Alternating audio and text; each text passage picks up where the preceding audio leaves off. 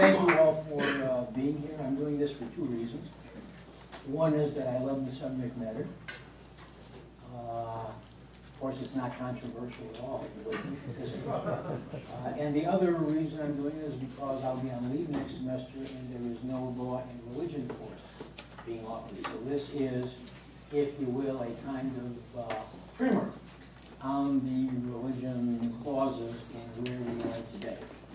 Now, the focus with respect to cases is on two very recent and controversial decisions, Town of Greece and Hobby Lobby.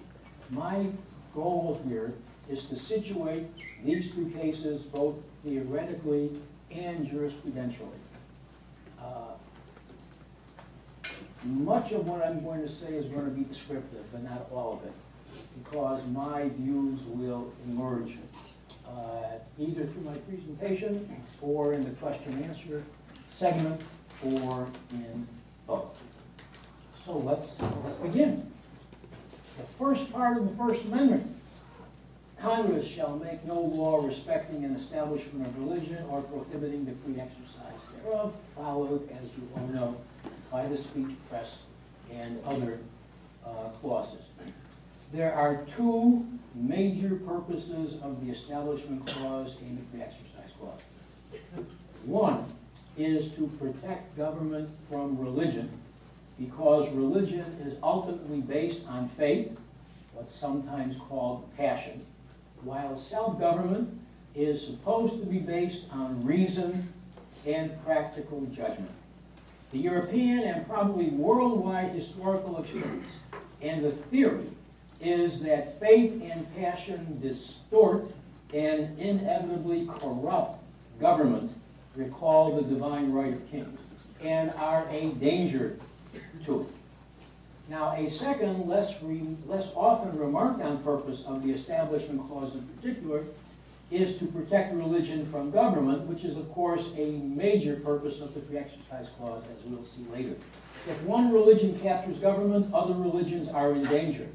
More subtly, and especially in connection with government financial support of religion, religious bodies, and even for-profit corporations sometimes, see Hobby Lobby, sometimes find themselves having to comply with governmental conditions that may be inconsistent with their religious beliefs. Call that behavior modification or bribery if you wish. Now let's jump right into the Establishment Clause. There are two very different approaches to the Establishment Clause. The one, the famous one, is Jefferson's wall of separation metaphor, set out in 1802 to the Danbury, in his letter to the Danbury Baptist Association.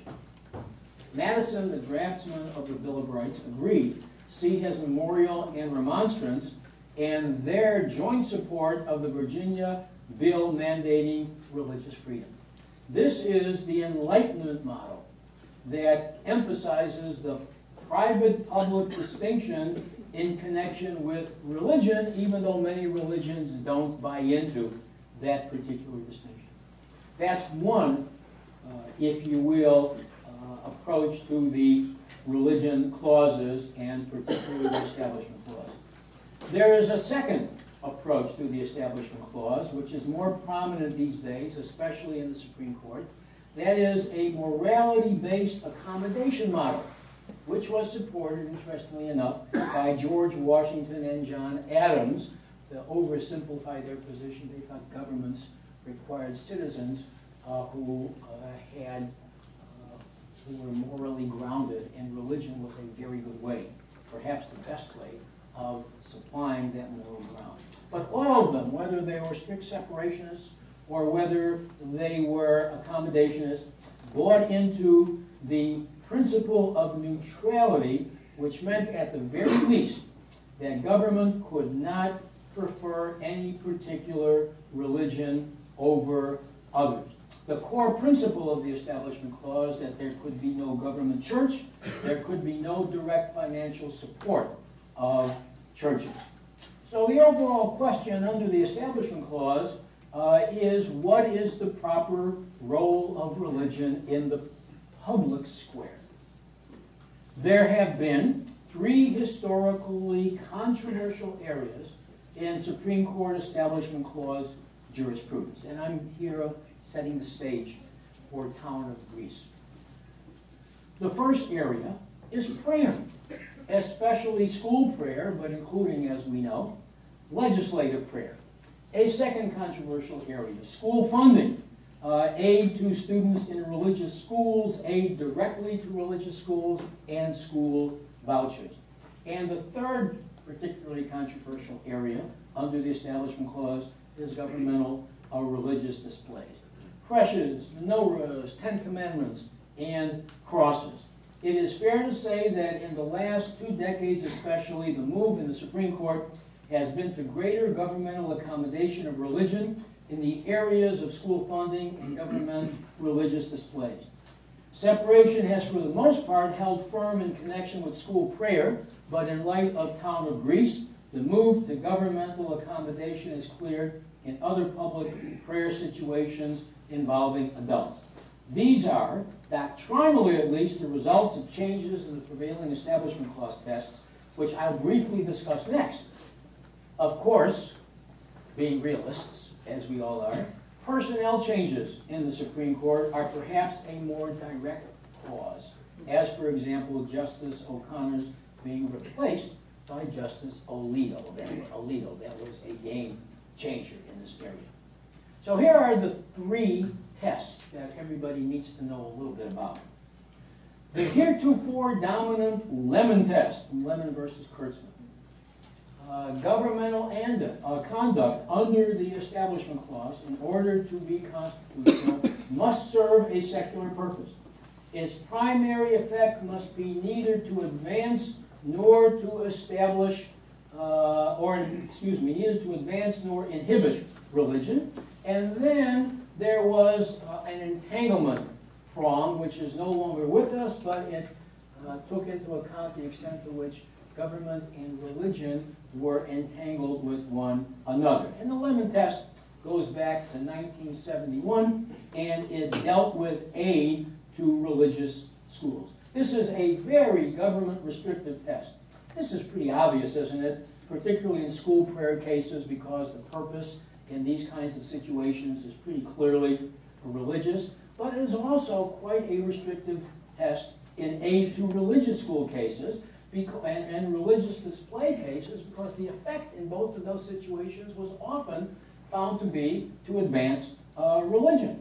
Not surprisingly, given the changes in personnel and culture in the Supreme Court, Lemon has been extensively criticized by various justices in the so-called conservative majority on the court, and indeed was not used, as we shall see, by anyone in the Town of Greece case. There is a second test under the Establishment Clause, Justice O'Connor's endorsement test, which is a less government-restrictive test initially developed in connection with religious displays. Lynch v. Donnelly, the Kresh case, handed down in 1984. And this test can be put this way: whether a reasonable observer conversant with history and tradition would view the government conduct as an endorsement of religion by the government. There's a lot of play in the joints under this test. It was used a bit, as we'll see, in the Town of Greece case.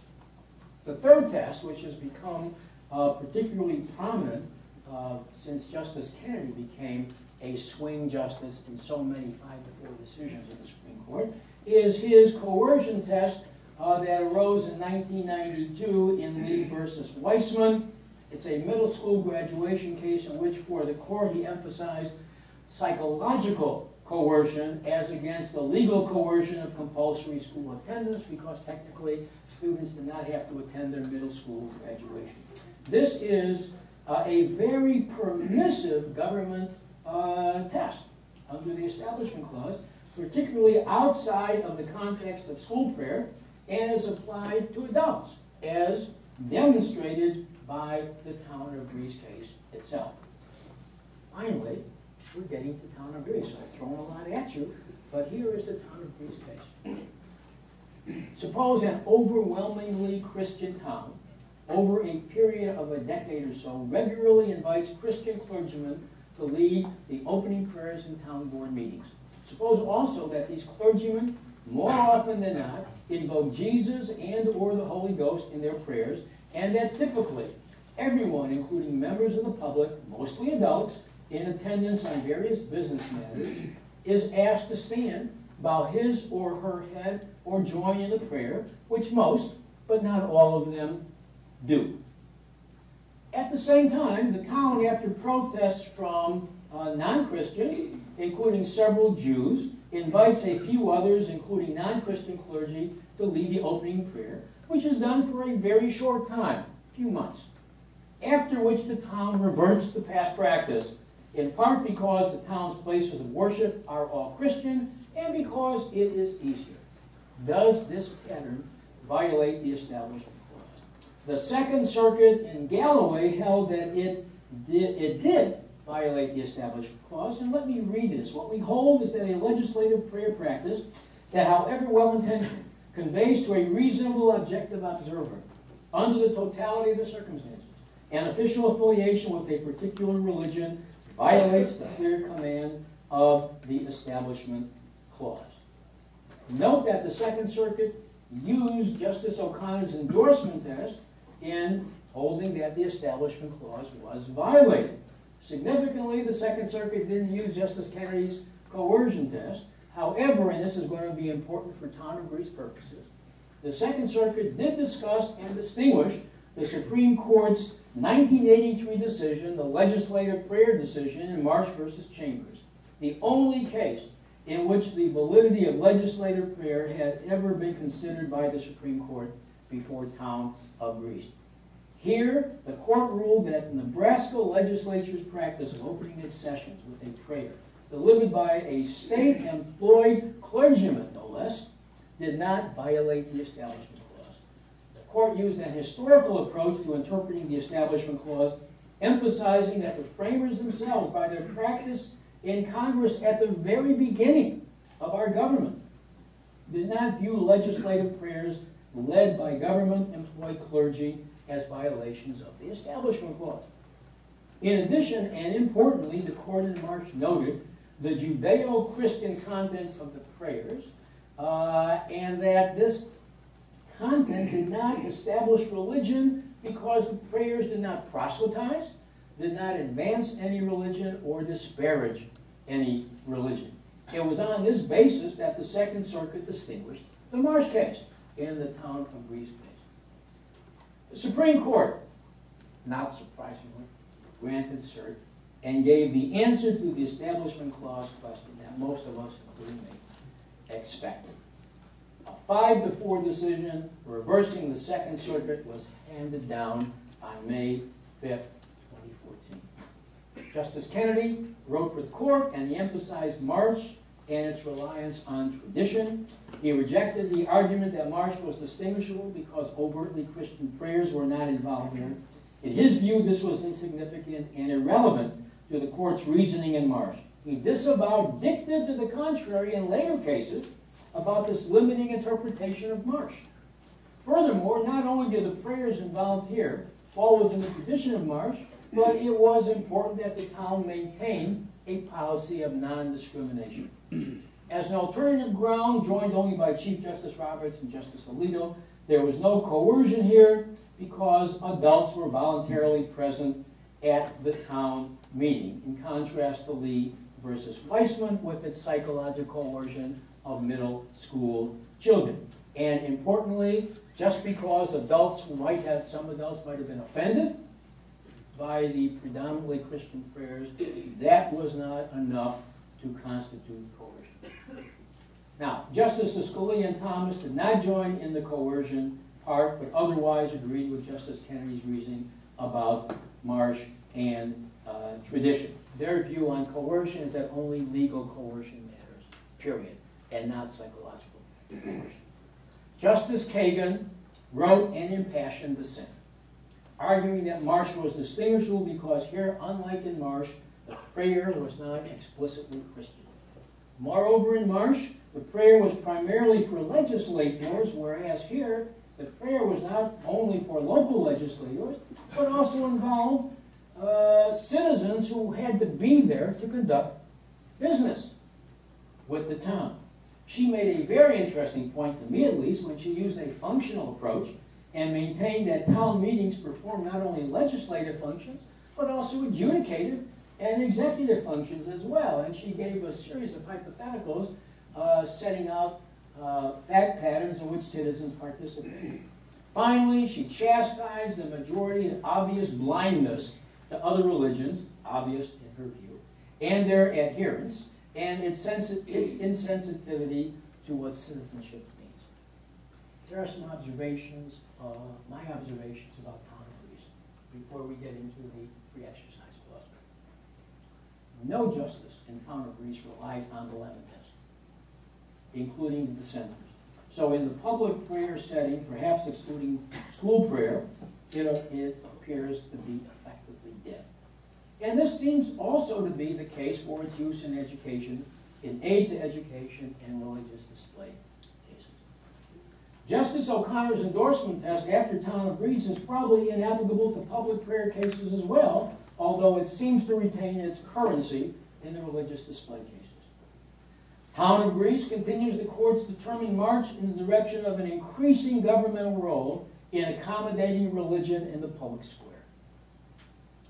And finally, with respect to Town of Greece, consider the fact that all of the justices in the majority are Catholics, and therefore Christians, while 3 of the 4 dissenters are Jewish. So Justice Sotomayor is a Catholic. What does this suggest, if anything, about blindness to minority religions in the Establishment Clause setting? What does it suggest, if anything, about the effect of a justice's religion on his or her view of the Establishment Clause, at least for this court? Questions, but not sure of the answers. So that's the first part of my talk, bringing you up to speed on the Establishment Clause. And in 10 or 15 maximum minutes, we're going to do the Free Exercise Clause. And even more, as I suggested earlier, even more than the Establishment Clause, the Free Exercise Clause has as its primary purpose the protection of religious minorities and religious beliefs and activities. Even though Establishment Clause jurisprudence really began, for the most part, in the second half of the 20th century, Free Exercise Clause jurisprudence began in 1879, involving Mormons. The Reynolds case in 1879, which upheld the conviction of a Mormon for bigamy, in which the court drew a distinction that reigned for decades between governmental regulation of conduct and governmental regulation of belief. Government can regulate conduct under the Reynolds approach, even if it burdened religious behavior, but beliefs were a different matter. That changed in 1963 with Sherbert versus Verner. Many of you know about different kinds of tests under various constitutional provisions. The most deferential test is a rational basis or conceivable rational basis test. The least deferential test is a kind of per se invalidity, or somewhat short of that, strict scrutiny. And strict scrutiny, as most of you know, involves an inquiry into 2 things. Does the government have a compelling interest in what it did? And if it did, was the means that the government used either narrowly tailored or the least restrictive means that the government could have used? Places a very heavy burden of justification on government. Notice in Reynolds, The court seemed to use a kind of rational basis approach in 1879 before these terms were invented, drawing that distinction between conduct and belief. But in Sherbert versus Werner, it was an unemployment compensation case whose facts need not occupy us now. Justice Brennan for the court said, you know what? In free exercise clause cases, if religious behavior is burdened significantly, then we will use strict scrutiny. I'll say that again. Sherbert v. Werner, strict scrutiny. If religious behavior is burdened by otherwise neutral governmental regulation, it triggers strict scrutiny, and the court used strict scrutiny under the Free Exercise Clause both in this case, in Sherbert, and a few years later, in 1972, in Wisconsin versus Yoder, the compulsory education case going beyond 8th grade, in which the Amish were given an exemption from that requirement. And that gives me the opportunity to say something that's obvious, but I'll say it anyway.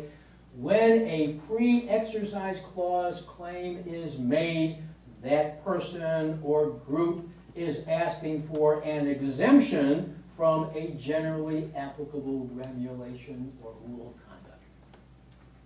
Free exercise claim is a request for an exemption from a generally applicable law, whether civil or criminal. Now, after Sherbert and after Yoder, there were ebbs and flows in Supreme Court Free Exercise Clause jurisprudence. There was an Air Force yarmulke case, Goldman, in 1986, which ruled against the Air Force officer who wanted to wear a yarmulke, very discreet one, but wanted to wear a yarmulke while on the job. And the Ling case involving governmental access to Native American sacred property. In both those cases, the challenger under the Free Exercise Clause lost. Which brings us finally, well, not so finally, but brings us to the peyote case. The Smith case, which my con law students will affectionately remember from a couple of days ago, because it ties into City of Bernie. But in this case, the Supreme Court dealt with this particular question. There was a generally applicable criminal statute prohibiting the ingestion of peyote and the use of other drugs.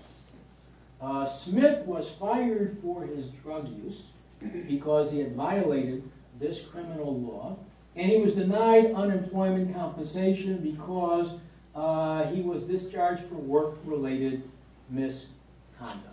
The key is a generally applicable criminal statute.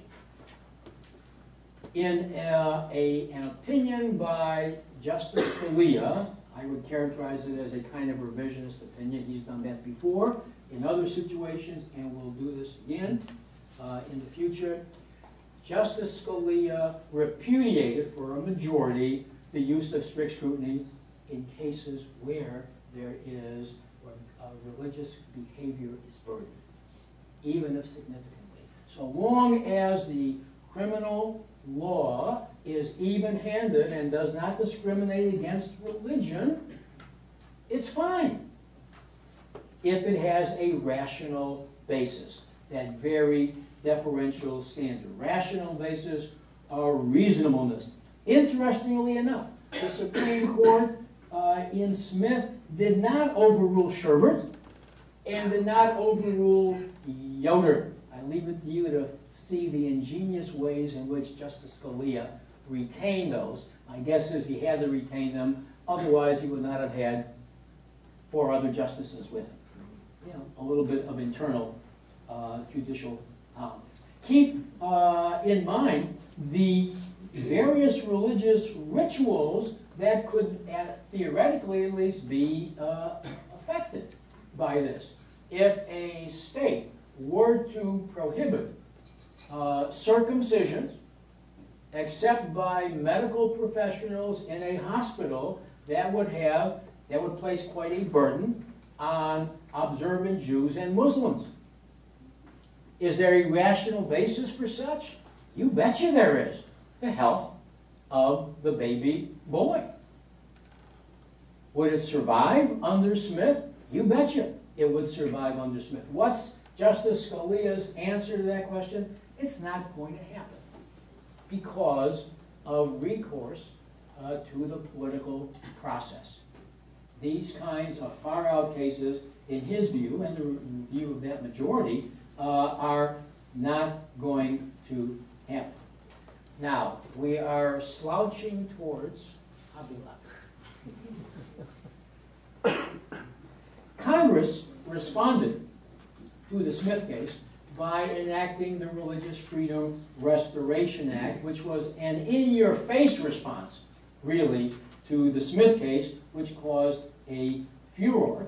And RFRA stated, as applied to state and local governments as well as to the federal government, rules of general applicability which burden religious behavior triggered strict scrutiny.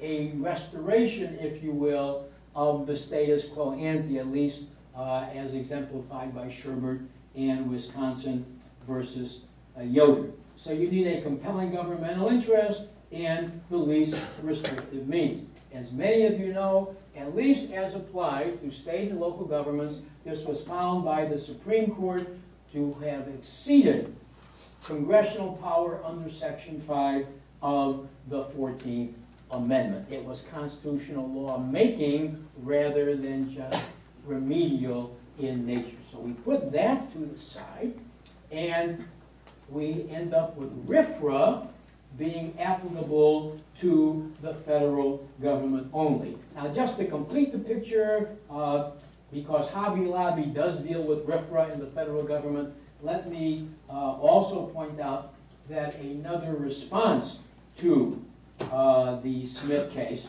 was RLUIPA, Religious Land Use and Institutionalized Persons Act, which deals with zoning decisions by state and local governments and also with institutionalized persons, particularly in prisons.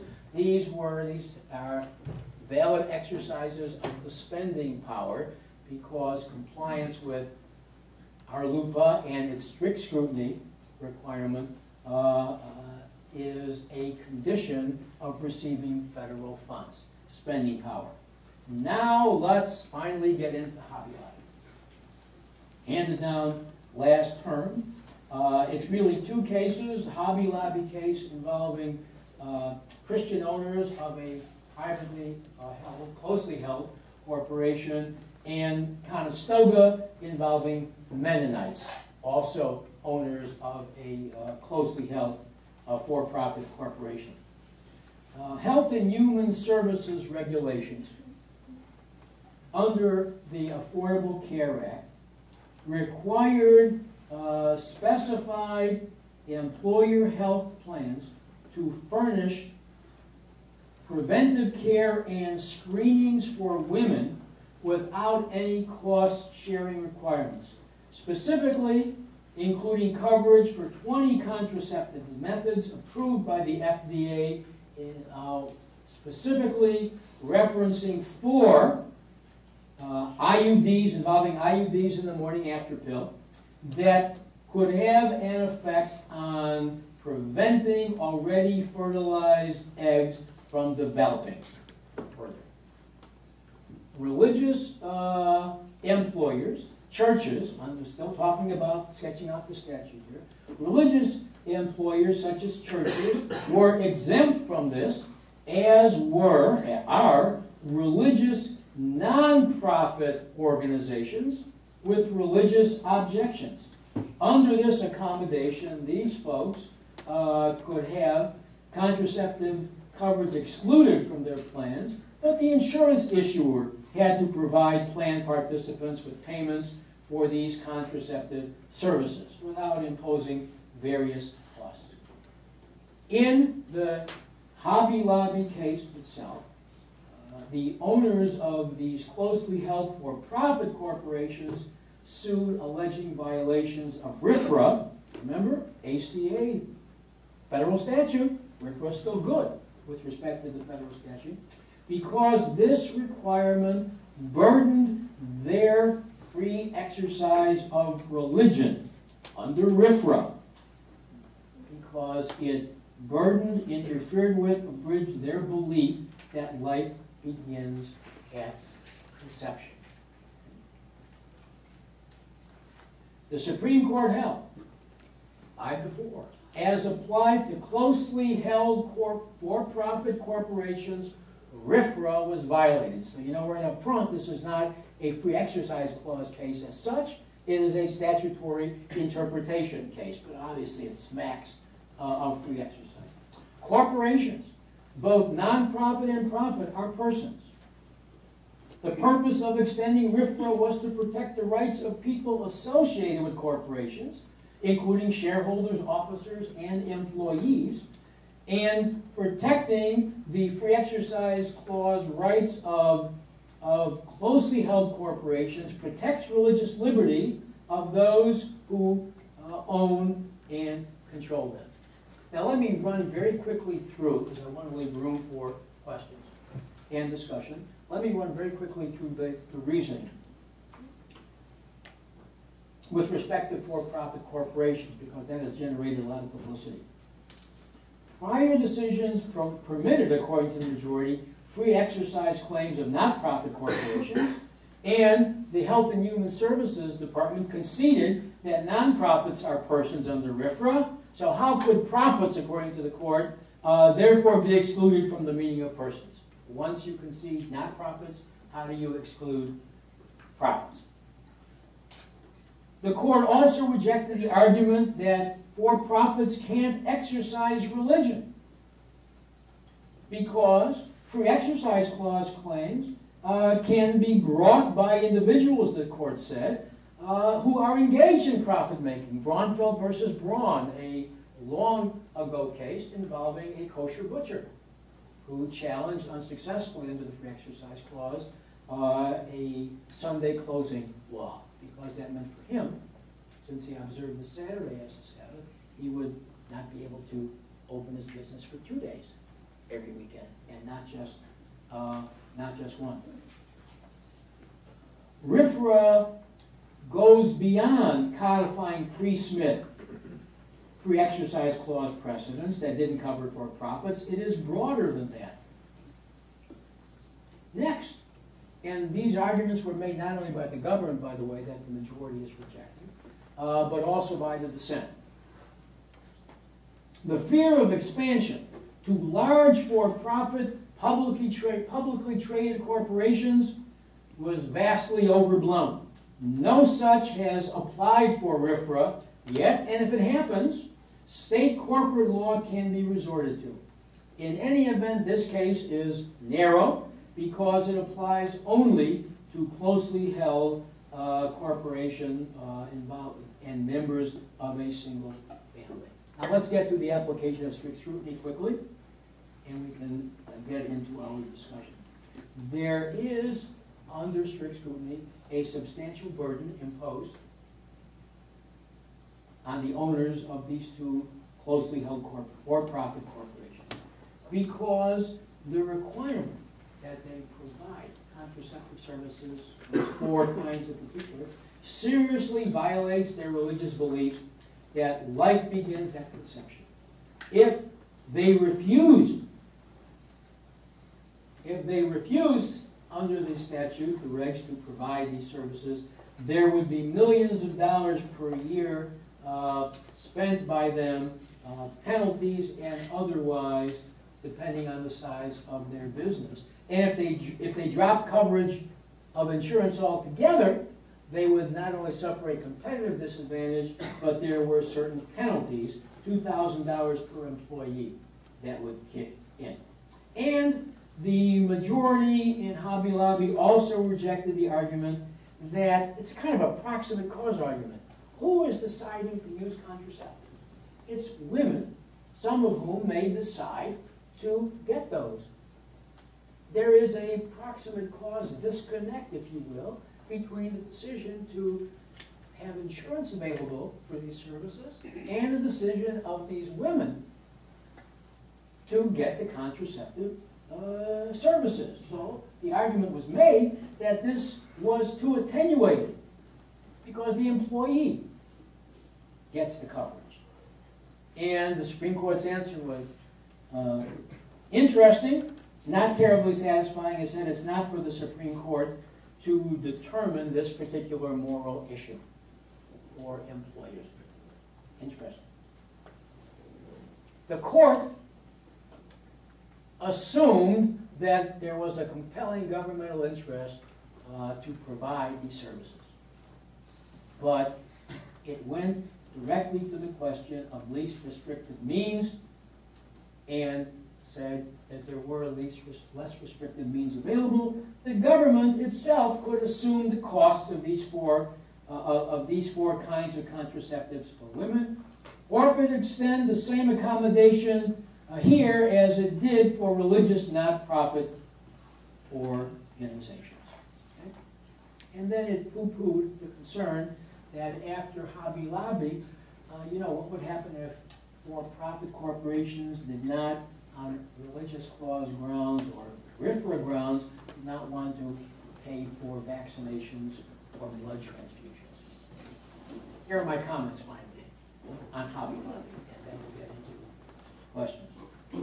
As I said before, but I want to reemphasize, the free exercise clause issue is not reached here in Hobby Lobby. Statutory only. Is there some implication that a free exercise clause challenge might have been successful? Maybe, but then the Smith case would be an obstacle because, remember, unless there's discrimination against religion, you use rational basis review. Just a question. The court, not only did the court do this, but Kennedy, Justice Kennedy, his concurring opinion, emphasized that this was a narrow decision, despite the assertion in Justice Ginsburg's dissent that this was a decision of startling breadth with significant burdens on third parties, namely thousands of women employed by these employers. For Ginsburg and other dissenters, this case was all about women and contraceptives. And with respect to the least restrictive means, she said, letting the government pay has no endpoint at all. The court has, in Hobby Lobby, entered a minefield. The real question after Hobby Lobby is whether and to what extent it's going to be expanded.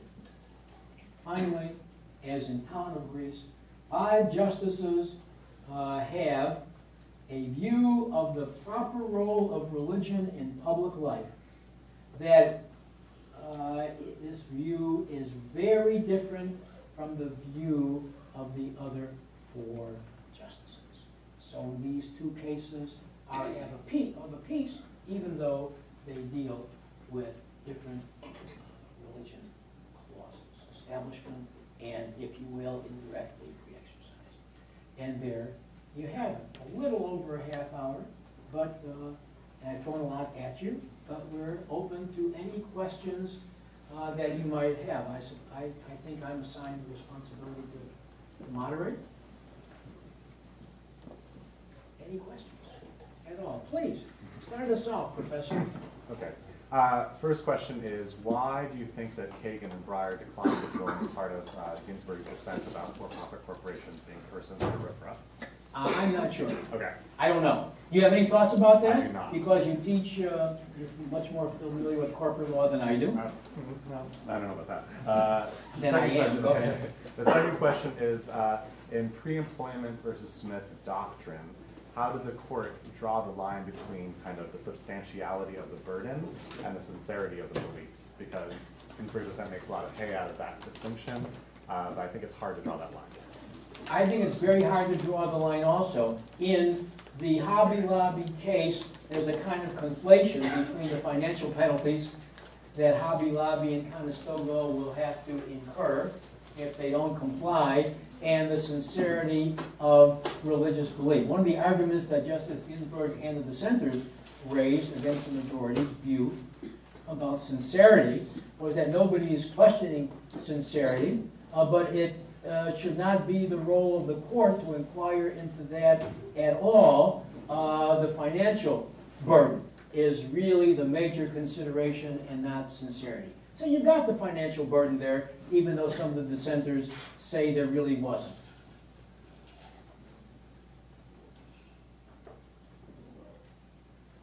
Will, Justin, do you think that a lot of the coming cases that will challenge or try to expand on this will more be citing the actual decision by the majority, or will it be citing Justice Ginsburg's dissent to kind of go, look, Ginsburg clearly thinks this is opening a door, why can't we go explore that? Or will more people kind of try to stick with the narrowly tailored decision that was presented by the majority? Well, when you say people, are you referring to litigants? Because litigants, you know, in these kinds of cases in the future are going to rely on whatever they can to make their arguments. If you were to put that question very generally, would you, as a litigant, would you, an advocate, would you rely on a majority opinion or a dissent? The answer is pretty obvious, isn't it? But that's what they're going to be jockeying about. On the other hand, Hobby Lobby is very clear.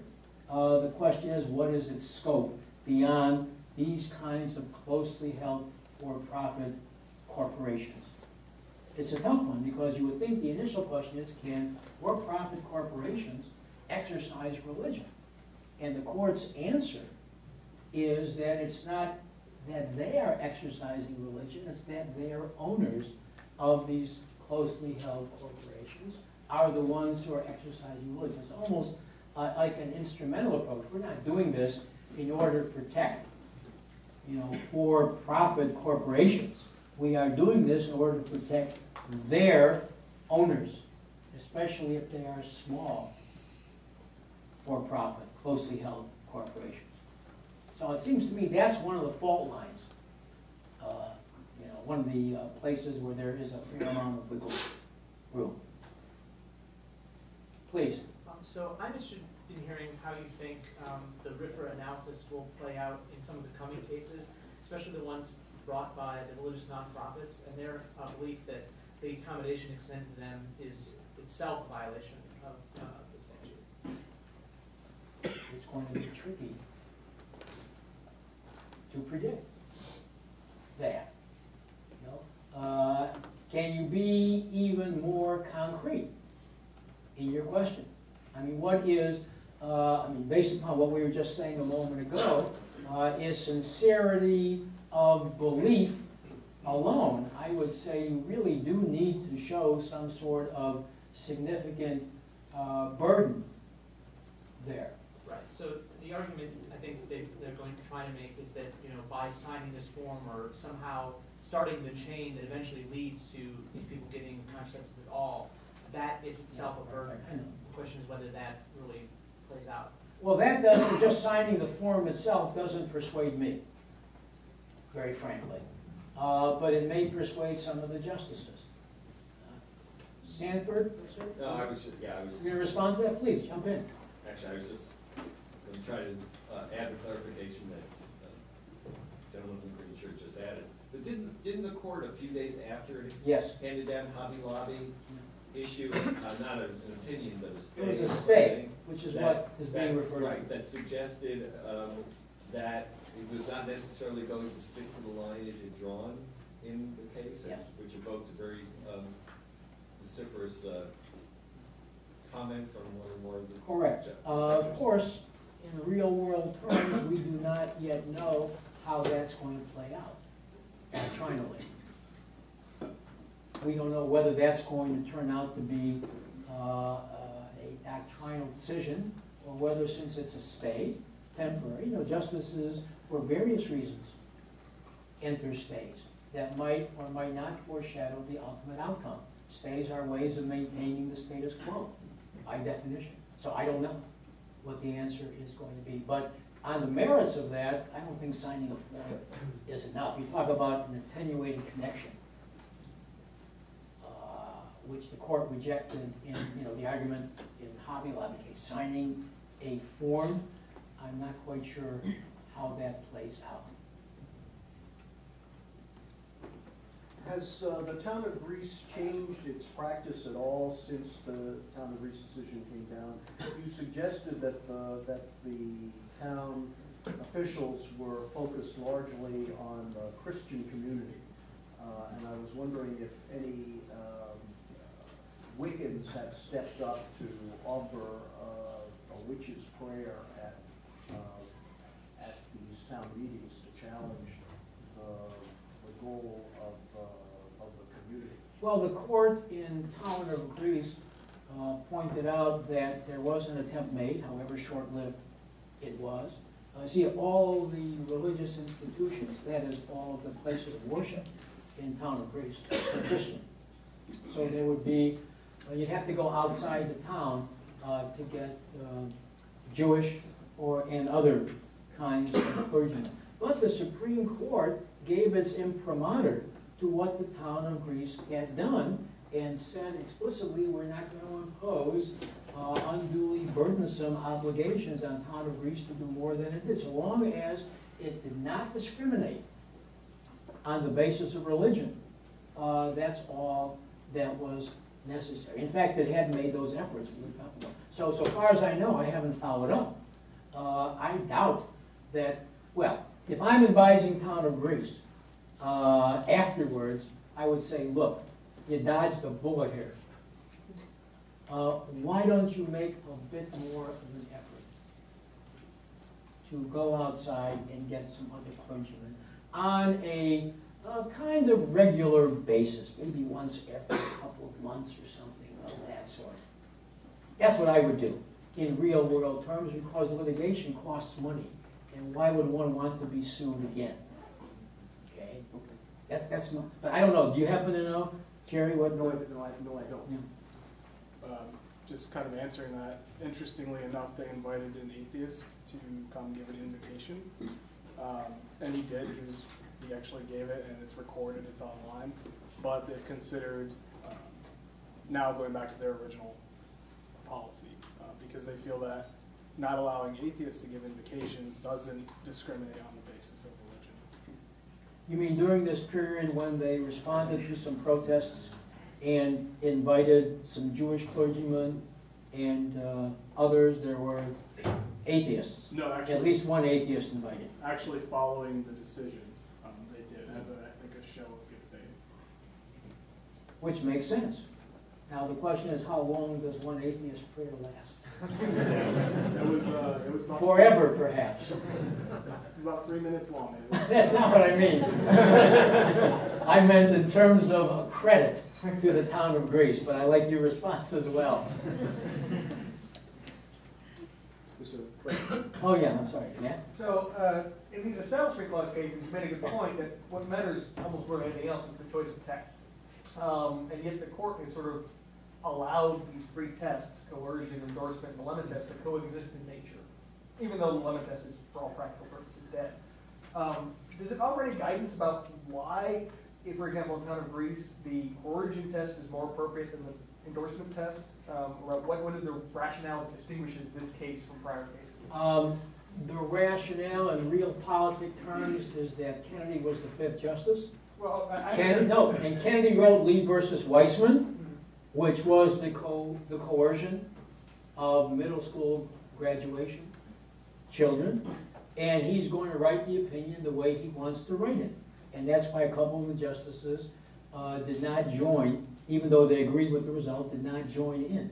Keep in mind that you didn't really need coercion, because you could have just relied on the Marsh case, which raises a very deep question, the legislative prayer case. Is it possible that those who were around when the Bill of Rights was ratified,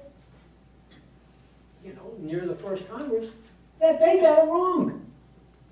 Is it possible that by having a chaplain, a chaplain, doing prayers in the House Representatives, the Senate, they were wrong? They goofed. So it raises a very deep question about the role of tradition and what the founders did, not what they said. It's what they did, and what they did seems directly contrary to the Establishment Clause and its history. But my guess is, and here's something that many of you may know already, many of the framers were deists. I hope some of you know the difference between a deist and a theist. A theist is one who believes that God plays a role or watches all of us in everyday events. God intervenes in history.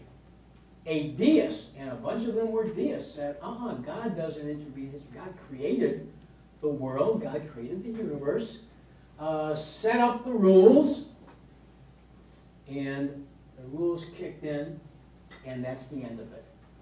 So major theological difference between deists and theists, and many of the framers were deists.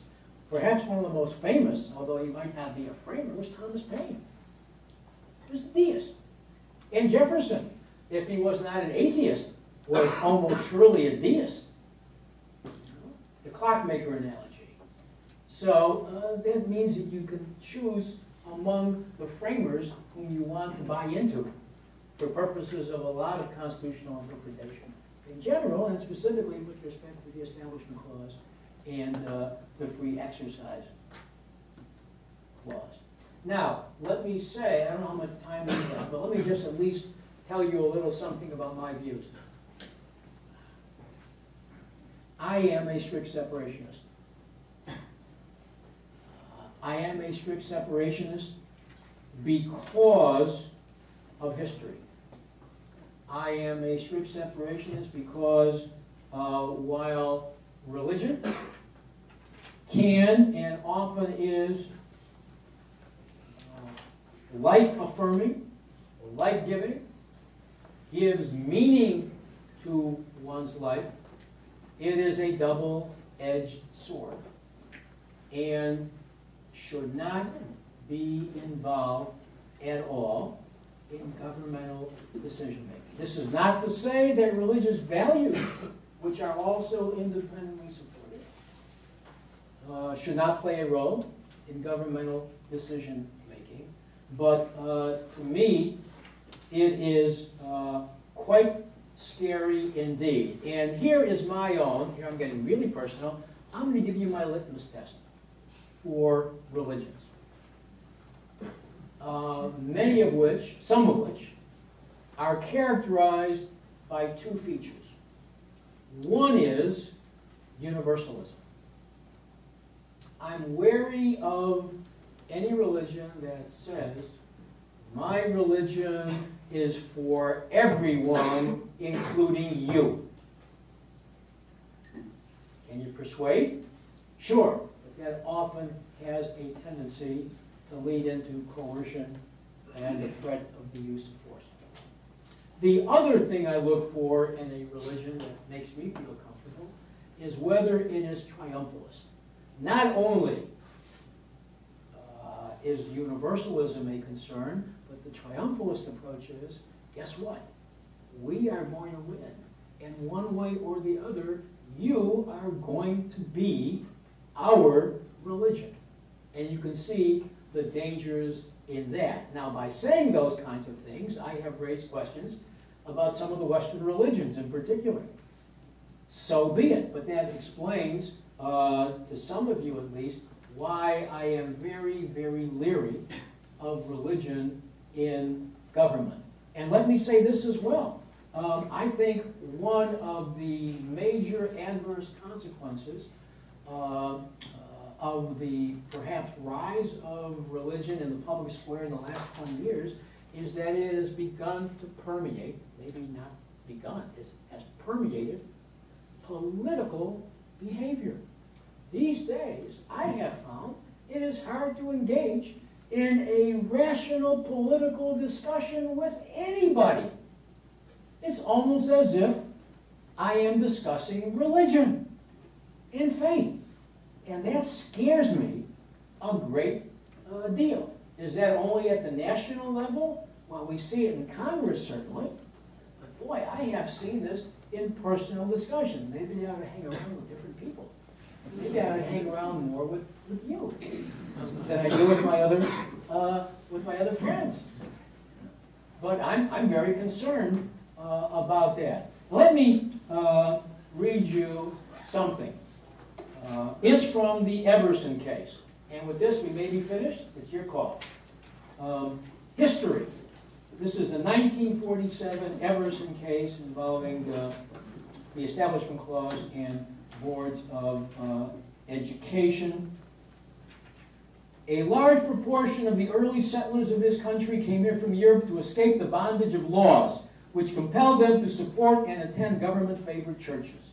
The centuries immediately before and contemporaneous with the colonization of America had been filled with turmoil, civil strife, and persecutions generated in large part by established sects determined to maintain their absolute political and religious supremacy.